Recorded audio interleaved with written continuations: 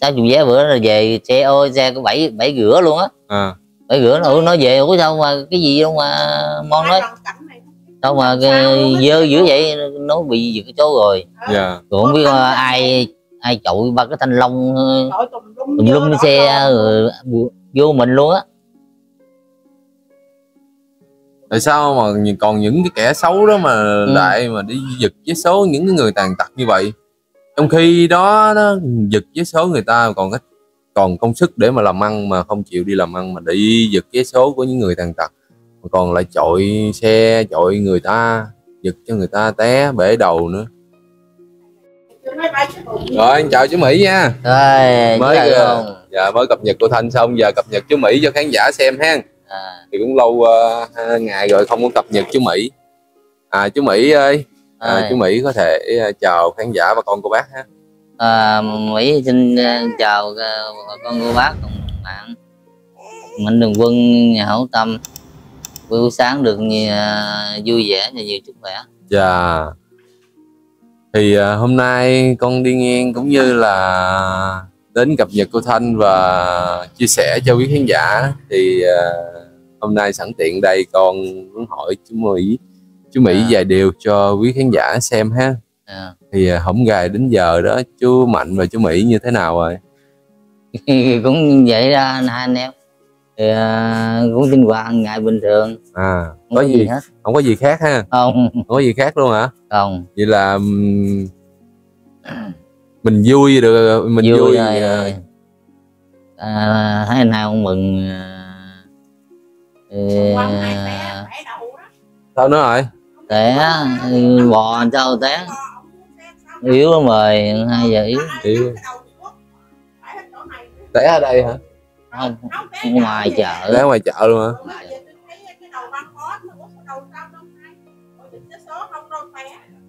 Bữa bị giật 60 vé, Hùng đâu không biết, chưa biết. Hồi nào nữa chú? Mấy bữa mà Hùng vừa quay rồi 9 giờ phải không? Dạ. 9 giờ của Hùng quay bệnh á. Mà ổng đi bán chồng nữa, giật hết luôn, về nhà khóc nữa. Bữa đó chú Hùng nghỉ quay luôn rồi. Không có quay nữa. Không quay nữa đâu. Rồi không gài về bệnh rồi. Vô nước biển không gài là chích hàng ngày luôn á. Dạ. Bữa quay ở biển rồi chích hàng ngày luôn. Yếu quá rồi, không 2 giờ yếu. Người giật 60 vé. Bị giật vé số 60 vé. Bị giật. Rồi bị thêm tai nạn đi bò bị té thấy cái đầu xuống hay gì á. Chắc con nghĩ chú Mạnh thì yếu lắm rồi thêm bị đuối sức nên bò nhiều khi chóng mặt á chú Mạnh đó chú Mỹ. Dạ chắc vậy. Rồi đập đầu xuống ha, cũng là đáng thương cho chú Mạnh luôn. Thì đã như vậy rồi mà phải lặn lội bán vé số từng tờ. Kêu giờ giao ước còn mạng thương á, cho giúp đỡ cho anh hai thường xuyên á, cho dành dụm mình dụm số tiền cái cho anh hai nghỉ bán đi. Không biết gì được không? Bây giờ thấy anh hai yếu quá. Giờ Hùng bỗng Hùng bồng chứ Hùng biết á, gì nhẹ hững hiểu không? Nhẹ.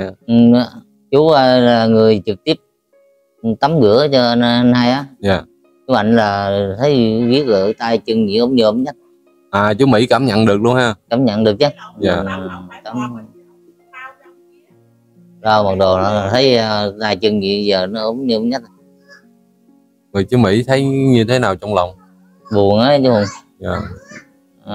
Người anh vậy tàn tật gánh vác cho mình hết trơn nữa. Từ gánh vác cho mấy anh em hết trơn rồi, giờ lớn tuổi rồi, 60 tuổi rồi. Bây giờ chưa được nghỉ bán nữa. Nó thấy cũng có buồn trong người, không nói ra thôi. Ông nói gì đó thấy tội. Cái tội chú thì không thấy đường, không thấy đường đâu có làm gì được. Giờ chú mình đi bán vé số thì chắc ngày mà hết vốn. Nước giúp thì được một ông thì 540 đó sao đủ ăn xài. đóng tiền nhà trọ không hết ha. Hết là được không chống đủ đó. 1.2 triệu rồi. Lẻ 80, triệu 1 triệu lẻ 80.000. Thấy buồn. Giờ cũng phải chịu chứ.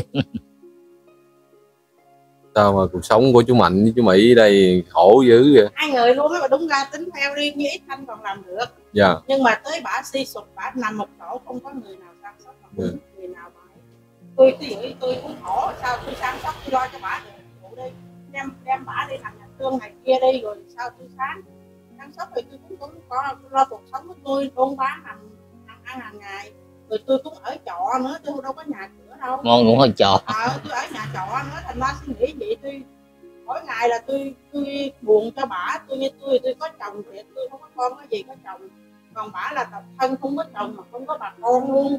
Còn như tôi có bà con ở đây nè, ví dụ bên đây không nhìn cũng bên hẻm hai cũng có nhà bà con tôi, thì em tôi bởi nhóc. Cũng như chú Mạnh cũng vậy ha, nếu mà chú Mạnh nằm xuống thì cũng không ai chăm sóc. Không ai chăm sóc đâu. Rồi bây giờ người chăm sóc bây giờ mướn người ta mới chăm sóc, đâu phải người ta chăm sóc không, mình ta cũng lo cái cuộc sống người ta sống đó vậy đó. Dạ. Giờ nếu mà còn ông Mỹ ông ngồi vậy là sao ông lo được cho ông Mạnh? Là hai người đó là nói là rất là khổ luôn, không có người nào khổ bằng hai gia đình này hết trơn. Nói vậy tôi cứ còn thấy ai lại là tôi cầu cứu hoài, chúng có kêu hoài, kêu vô đây giúp được chút.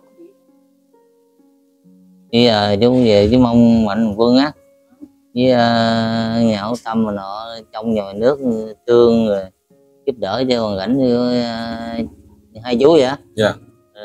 Để có chú riêng chú á thì nói chung chú có gì chú ăn đấy à, chú dễ lắm. Là có anh hai đó, giờ ông bệnh, ông lớn tuổi rồi, ông yếu lắm mà năm nay á. Dạ. Yếu hồi trong năm đến giờ luôn á. Là mình sợ một ngày nào đến tuổi già á. Dạ. Thì ai cũng phải chết thôi. Dạ. Nó mà thấy yếu rồi mình kêu nó hôm nay nếu có cơ hội cái gì đó nghỉ bán đi nguy hiểm quá à. Giờ nay bán gì đâu một tháng cái bị giật 3-4 lần. Dạ. Nhưng mà không bị 60 vé 600.000 mà họ kỳ rồi 45 vé nữa. 45 trước đó. Trong Hùng là quay cho rồi là cái Hùng. Dạ. Rồi một năm bảo giật được nhiêu? Trời ơi. Giật á mà đừng có xô thôi. Dạ. Mắc số đừng có xô được rồi. Dạ. Có nhiều xô hả? Rồi ôi máu me không luôn á. Giật 60 vé nè. Xô bị những cái này nè, ai vô bữa đó Hùng lại quay là thấy tội luôn vậy hả? Chơ hết mình ba cái thanh long rồi. Liền luôn hả? Mấy đứa nít á hay gì á. Bữa xe mới á. Ông dơ cái gì? Ông nói nè, nó giật cái số hết rồi nó bị nó liền. Cái lưng ông dơ luôn. Nó đập luôn á, nó dạng như lấy không được, nó quánh ổng cái gì. 60 vé bữa rồi về xe có 7 rửa luôn á. 7 rửa nó về ủa sao mà cái gì đâu mà mon nói. Sao mà dơ dữ vậy, nó bị giật cái số rồi. Dạ. Rồi không biết ai chọi ba cái thanh long tùm lum cái xe rồi vô mình luôn á.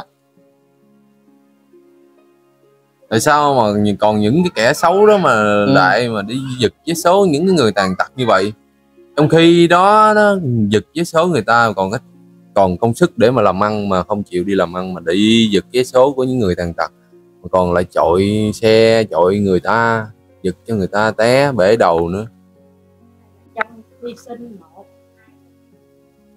Dạ. Tệ nạn xã hội. Dân mình đó, còn làm phước thêm nữa, mua tờ vé số cho thêm tờ vé số nữa, đi mua 3 tờ cho 2 tờ luôn, cho thêm đủ luôn cho 5.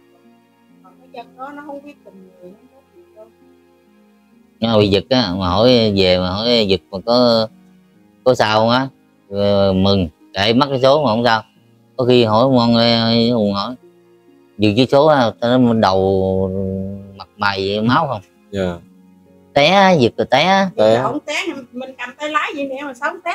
Bị giật là nó trơn đi luôn rồi. Nhiều khi chú Mạnh cưỡng chế lại. Đâu chút xìu à. Dạ. Chút xìu à, chạy vậy thôi chứ nếu mà có tác động mạnh rồi là té à. Dạ.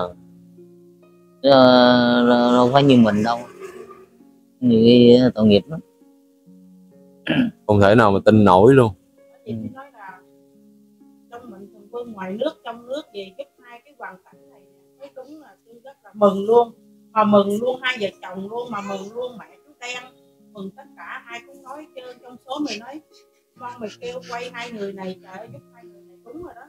Mà mấy thằng kia nó kêu lại quay, tại sao nó không quay cái người mà bị cưa chân hai người đó, hai chân đó ha, tôi kêu quay á không quay. Bây giờ bà còn á chú Hùng quay hai mà cái người đó nữa là chú Hùng luôn. Ở đâu? Mắc rồi nó chết rồi đó. Bữa đó bả đau luôn, bả khóc bả la không có tiền đi nhà thương, tôi không có tiền đấy, sắp được 100.000 đi đưa cho bả.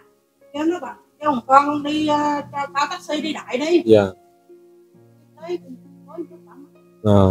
Mà vậy mấy người quay ở đây nè, thấy người ta quay ấp nhà sát này nè, làm đám gì có gì mình vô mình quay mình cúng ra 5 triệu 2 triệu 1 triệu cúng đành đó hả, không bao giờ vô quay. Tôi kêu quay mấy người đó không vô quay luôn, cái tội bà đó luôn á, mà nhà bà chết rồi á. Dạ. Ở đó tôi hỏi nào ông ba, anh không ba, tôi không có tiền đó, tôi nói bà đi taxi đi, tôi cũng muốn bán không được. Bà đó còn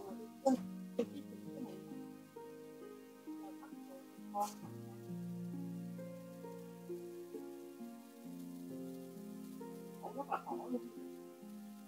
Từ đầu là bị tiểu đường nó chưa có một bên, sao cua một bên nữa là hai cục hai chân luôn. Thôi bây giờ con cũng xin chào chú Mỹ nha. Để bữa ngày mai ngày mốt gì con có vợ Nhất chiều á, con đến cập nhật chú Mạnh rồi chú Mỹ một lần một cho khán giả xem luôn ha.